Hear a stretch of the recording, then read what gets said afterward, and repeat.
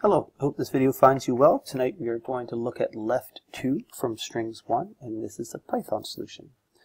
The problem states, given a string, return a rotated left2 version where the first two chars are moved to the end. The string length will be at least 2.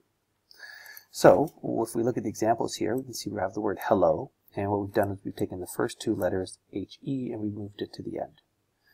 We have Java, we've taken the first two letters, JA, and we moved it to the end. And hi, which is a length of 2, doesn't get changed.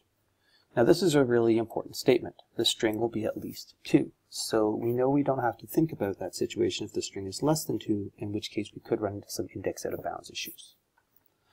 Alright, so this is really just a concatenation problem with some substring. So what we need to do is we need to grab the first two letters of a string. So let's just start with that. So if I return str, and I can grab the first two letters just by doing that.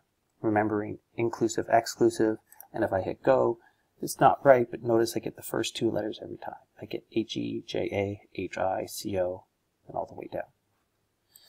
But what we want before the first two letters is we want the remaining string. So to do that, all I have to do is I just have to come here and say str, and I want to get everything from index 2 to the right.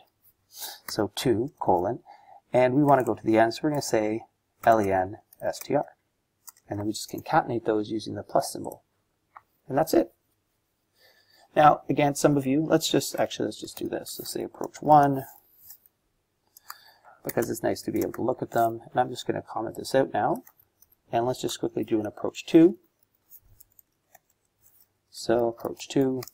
And all we're going to do is just clean this up insofar as we're going to remind ourselves of this nice shorthand notation that we can use in Python, which is just simply putting colon like that.